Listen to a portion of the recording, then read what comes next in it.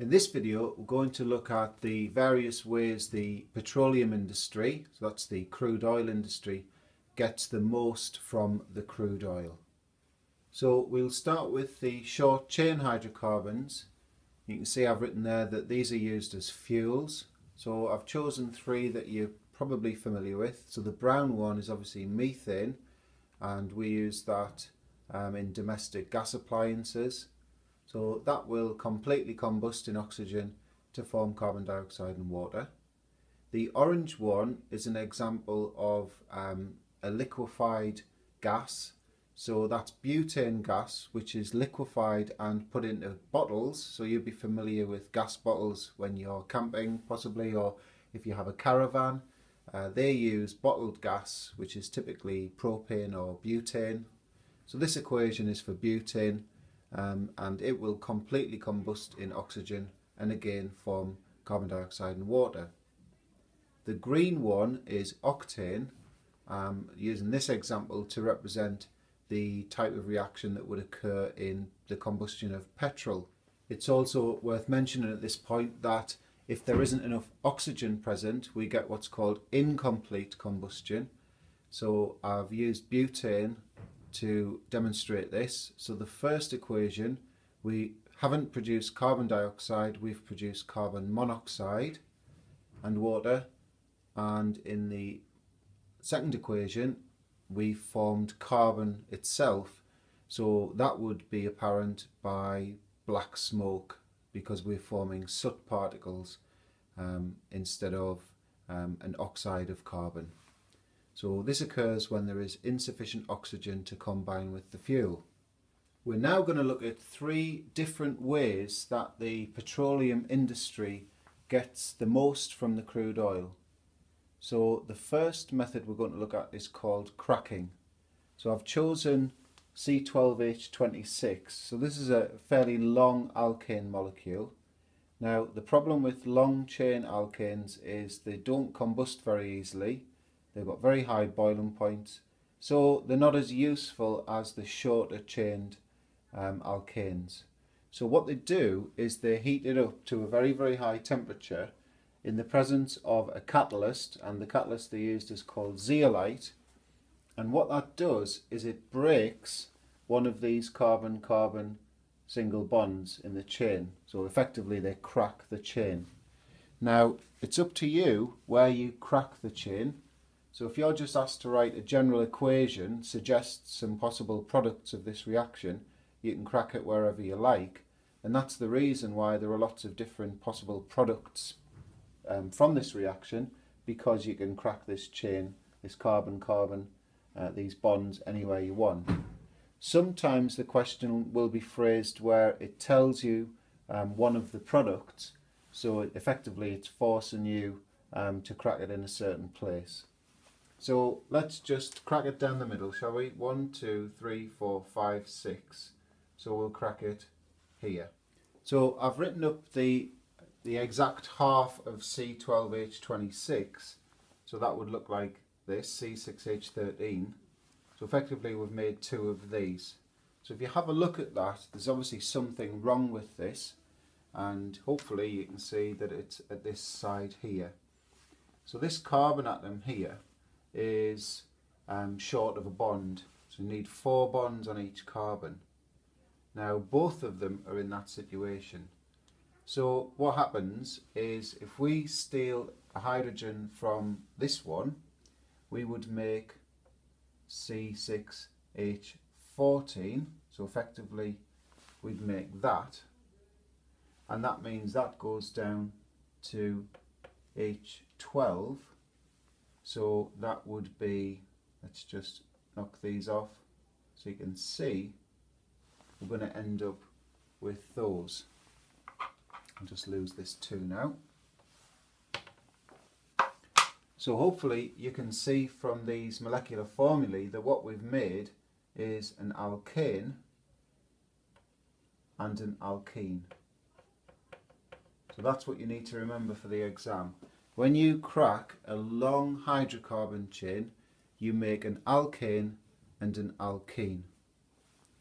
So the alkane, because it's shorter, is going to be more useful. The alkene, these are very, very useful compounds because you can react them with lots of different things and make lots of different substances from them. You could also feed that into the polymer industry and make polymers from that as well. So you've turned a sort of not very useful hydrocarbon into two much higher value substances. So I'm introducing you to the RON number, which stands for the research octane number. So if you look at this straight chained alkane, this is heptane, that's given an RON value of 0. The branched alkane, so this is 1, 2, 3, 4, 5, so pentane, we've got 3 methyl groups on carbon number 2 and number 4. So this would be 2,2,4 trimethyl pentane. That's got an RON value of 100. So you can see straight away that obviously branching increases the RON value, and I've written up here, the higher the RON value, the more efficient the combustion. So if you think about petrol that goes into a car, this typically has an RON value of 95 is the RON value for regular unleaded fuel. You can buy fuels with higher RON values. You can buy super unleaded petrol, which would have 97 RON and 98 RON. I think there might even be a 99 RON.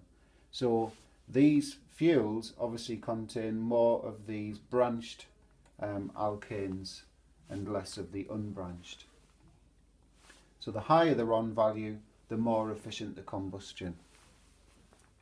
Now I'm going to try and attempt to explain to you how RON values help petrol engines run more efficiently.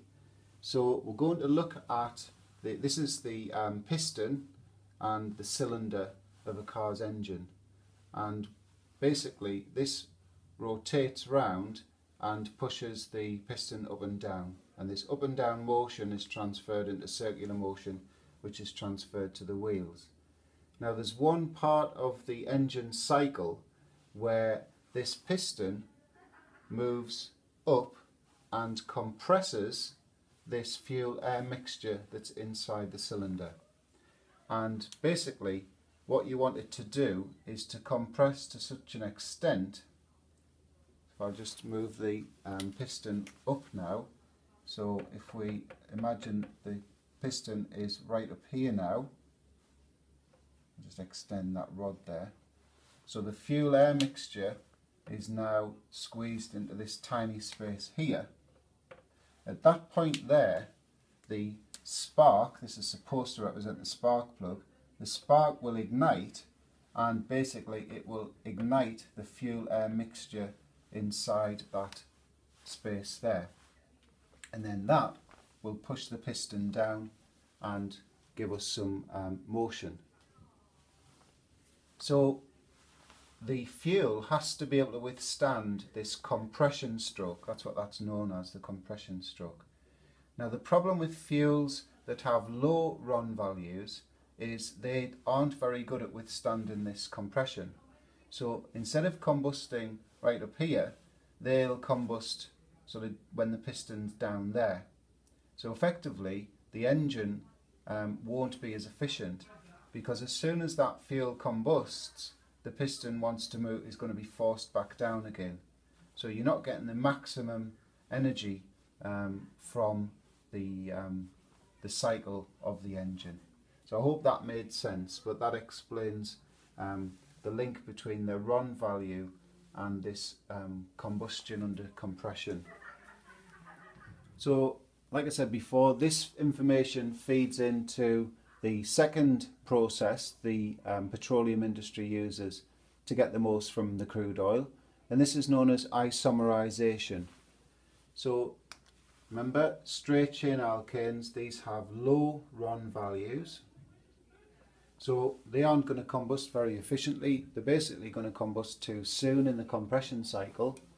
So if we can turn this into a branched isomer, then we are going to increase the RON value. So basically all we have to do in this equation is turn this into a branched isomer. So if this is octane, the easiest one to go for would be 1, 2, 3, 4, 5, 6, 7 and put one branch on like that. That's absolutely fine because you haven't changed the number of carbons or hydrogens, you've just turned it into a branched isomer. So this has got a higher RON value. The final process we're going to look at is called reforming. So we've just seen that branched isomers have higher RON values. So we've got 1, 2, 3, 4, 5, 6. So this is hexane, straight chain hexane. It's going to have a low RON value, won't combust very efficiently. So this is slightly different to isomerisation. So instead of forming a branched isomer, reforming actually produces cyclic isomers. So there's an example of what we can do with that. So instead of having straight chain hexane, we turn it into cyclohexane. Now, if you know your general formula, this is CnH2n plus 2, this is CnH2n. So we've lost 2 hydrogens. So to balance that, we also need an H2 molecule in that equation. So this is cyclohexane, and this has got a higher RON value. It's going to combust more efficiently. The hydrogen is a very, very valuable product. It can be fed into processes as a fuel, can be used as a feedstock for chemical processes, and so on. So you've turned a low value product or lower value product into a much higher value product here.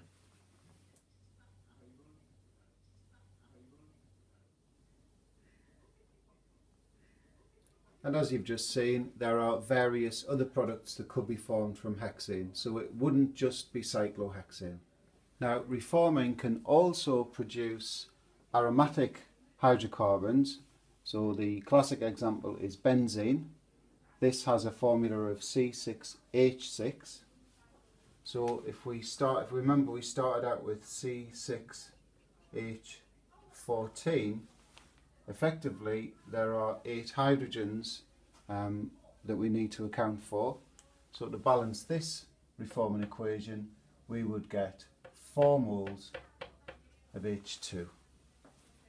So reforming produces cyclic hydrocarbons, aromatic hydrocarbons, and also hydrogen. Well, I can't turn down the opportunity to tell you one of these classic chemistry jokes. So if that's benzene, what's that? And it's obviously Mercedes benzene.